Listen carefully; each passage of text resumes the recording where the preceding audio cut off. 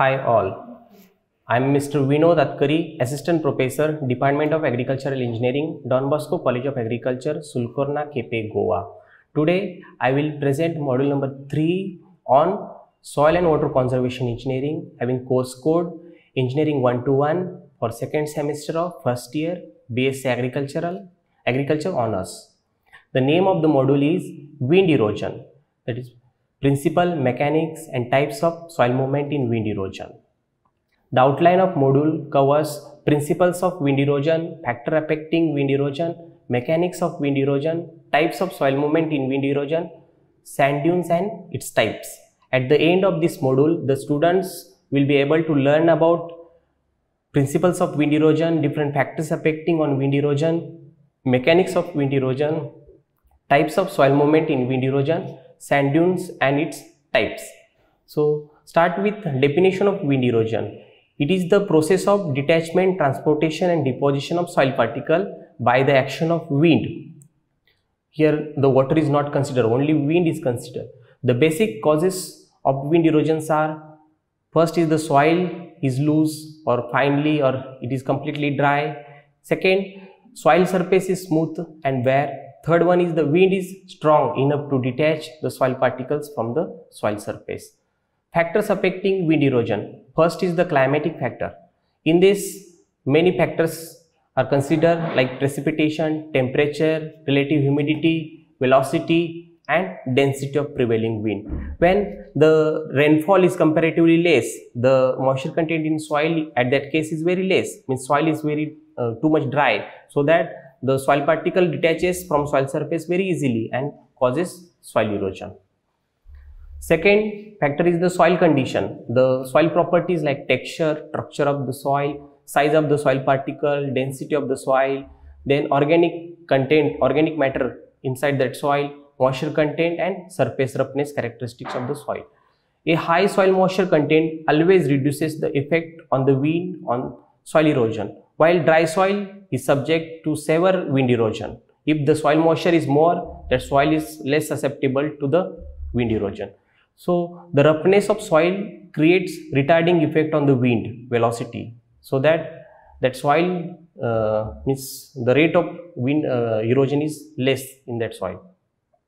Last factor is the vegetation. If the vegetation is there, it creates obstruction in the flow path of blowing wind and deflects that wind current.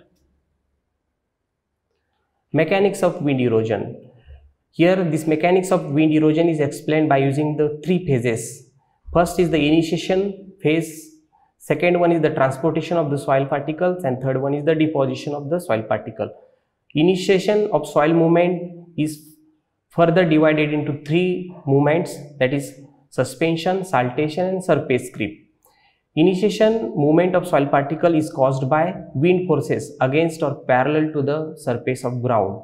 The erosive wind is turbulent at all heights except close to the ground. It is laminar. As we come to the ground surface, the wind velocity decreases, and as we go beyond the as we increases the height from ground surface, the velocity increases. First initiation phase, that is the suspension. It is the movement of very fine soil particle, generally less than 0.1 mm in diameter. A small particle has very low settling velocity, and once they lifted up, it remains suspended in air for a long period of time by the effect of turbulence. It has been found that 3 to 40% of soils are transported through this suspension mechanism. Second initiation phase is the saltation. The soil particles carried by wind moved in a series of bounces, or it is also called as jumps. The size of particles moved from the saltation is 0.5 mm to 0.5 mm size. The direct heat of the wind against soil particle dislodges that particle from their seats, and then that particle is carried in the form of series of bounces or jumps. Likewise, in these photographs, the jumps are shown here. The horizontal distance through which the particle continues to rise is about 1/5 to 1/4 of the distance L. Suppose this lateral distance between this initial and final velocity is L, so the height of that particle rise is 1/5 to 1/4 of this distance L. The major portion of the soil is transported by the saltation process. Around 50 to 75% soil is carried by this saltation process. Last initiation movement is the surface creep. It is the rolling or sliding of the large soil particle. Here the size of particle is large. It is varies from 0.5 to 2 mm in size.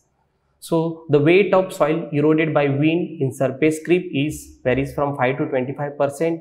Here lastly, the coarsely granulated soil, means the soil having more particle size, will be carried by surface creep, and the fine particles or pulverized soil will be carried by first two phases, that is saltation and suspension. Second phase, transportation of soil particle. Transportation is influenced by the particle size or gradation or wind velocity and distance across the eroding area. Third, deposition of soil particle. When the deposition of soil particle occurs when gravitational force is greater than the resisting force. Sand dunes. Sand dunes is a sand wave of approximately triangular in shape. Once a bed of sand dunes becomes exposed to the wind, it starts moving in the direction of the wind. The sand dunes once formed, it can submerge good cultivated lands also. The example of these sand dunes is in Rajasthan. These sand dunes are there. The typical sand dunes has a gentle slope, varies from 5 to 10 degrees to windward side, and much steeper slope in the direction up to 30% in leeward side. The typical sand dune is shown in this photograph. The whole dune is liable to move forward by transfer of sand grains from windward to the leeward side. Sand dunes are classified into two types, active dunes and fixed dunes. Active dunes are further classified into three types, that is crescent dunes, linear dunes and pyramidal dunes. These are the references. Thank you.